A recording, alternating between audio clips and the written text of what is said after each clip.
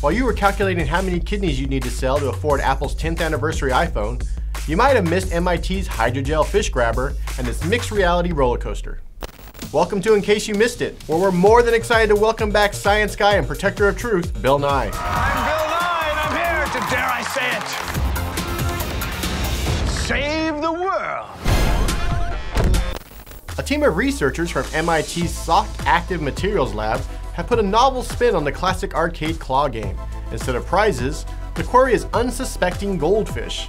And instead of a mechanical claw, they're using a soft robot made of hydrogel. Hydrogel is a tough, flexible material that consists almost entirely of water and is nearly invisible when submerged.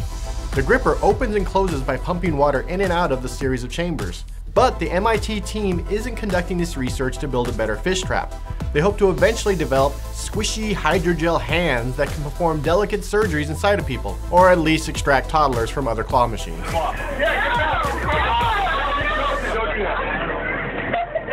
If roller coasters or VR make you want to hurl, you're going to want to stay clear of Six Flags' The New Revolution Galactic Attack. Man, even the name is a mouthful. The mixed reality ride starts solidly grounded in the real world. But as they hit the first drop, riders enter a chaotic space battle. The amusement park giant says that the visuals and coaster are in sync so you won't get nauseous. But try telling that to your stomach when your brain is trying to deal with even a nanosecond of latency and decides, nope, time to empty your gut all over your Samsung gear wearing friends. The new ride will open on February 18th at Six Flags Magic Mountain and Discovery Kingdom.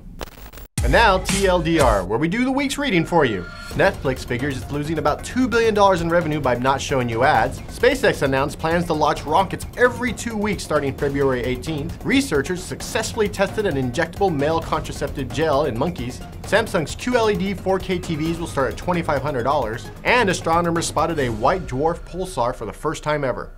Have a good weekend, everyone. And remember, science is your friend.